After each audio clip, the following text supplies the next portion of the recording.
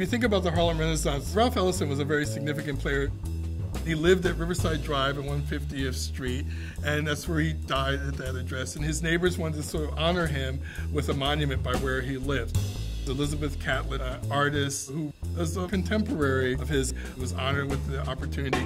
And she did this figure that reflected the invisible man. So it's a silhouette. But if you look at the posture of the character, it's almost hip-hoppy. Or if you look at hieroglyphics in terms of the African figure and Egyptian representation, it moves between those two.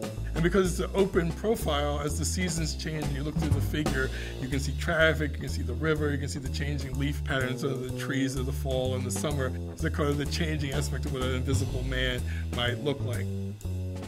People here felt Mr. Ellison was more than just a simple interpretation. It was something more than that. And I felt Elizabeth Catlett felt she captured it, the neighborhood felt she captured it. And it's at a significant place, I think, in his life in New York. He said he saw New York as his version of Paris and Montmartre, and sort of living in Paris. Harlem was like that for him in the 20th century.